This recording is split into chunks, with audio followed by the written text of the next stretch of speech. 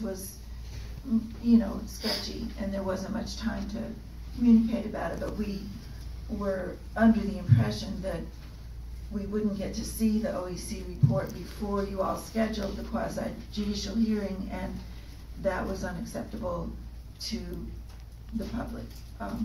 So I really thank you and appreciate what I assume you decided, which was that the OEC report would be made available publicly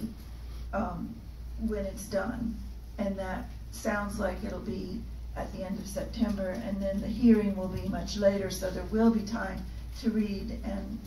understand what their study was. We have also been requesting that the public